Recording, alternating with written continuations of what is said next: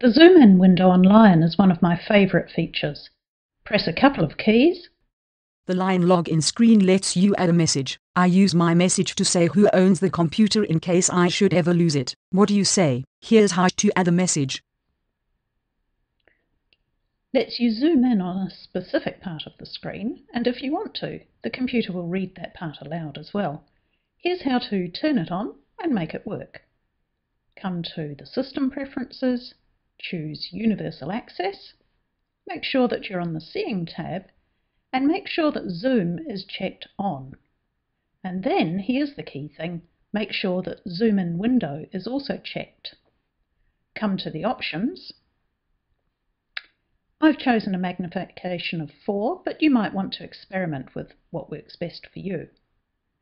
Pick a window position. I like the zoom in window to follow the mouse cursor, but experiment to see what works for you.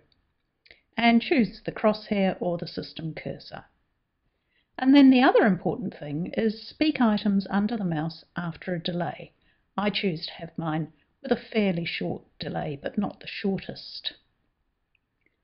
Another very important thing is to come and choose to adjust size and location. Click on that button and the zoom in window appears. Notice that you can drag it around on screen, which would be important if you've chosen stationary or tiled along the edge. And if you hover over a corner or the edge, you get a double-headed arrow. Simply drag to make the zoom in window larger or smaller, however you want it to be. I like mine to be reasonably large. Once you're happy with that, click OK. And now finally, make sure that you have Enable Temporary Zoom checked. Hold down Control and Option to zoom when needed. So I'll click Done.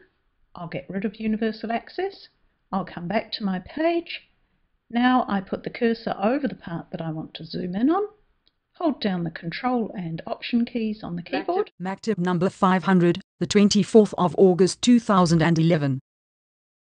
And the zoom in window appears with an on-screen magnifier, and it reads the message as I asked it to do.